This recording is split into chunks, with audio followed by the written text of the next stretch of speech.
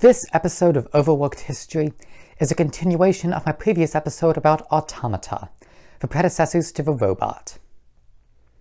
Leonardo da Vinci created his own automata. One, called Da Vinci's Knight, was an artificial knight powered by a crank. It could sit, stand, lift its visor, and turn its head. He also designed a mechanical lion, created in honor of Louis XII.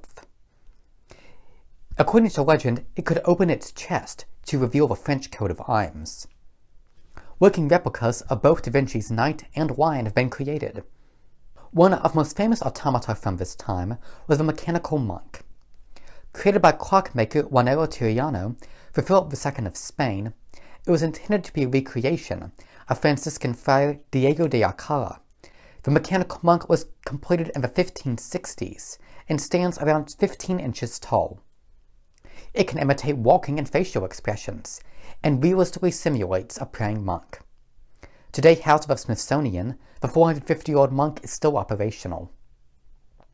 During the Renaissance, intricate fountains with mechanical components also became popular.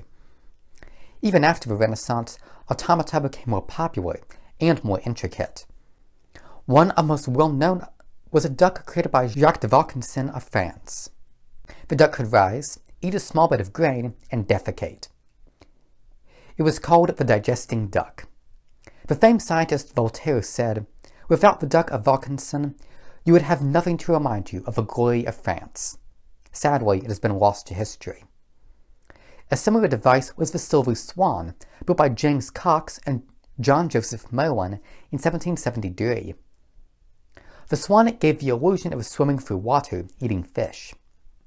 La Jousse de Tarpennon was made for Marie Antoinette by David Röntgen, and could play a musical instrument called a dulcimer. Swiss inventor Pierre-Jacques Jaures was a master of automata. Originally a clockmaker, he created a series of Dewey automata. Each of these automata had eyes which followed the movement of their hands, enhancing the illusion. All Dewey is still functional. During the start of the 19th century, automata lost some of their novelty and fell out of favor. The automata were once the height of mechanical sophistication, and are still amazing pieces of technology. Thank you.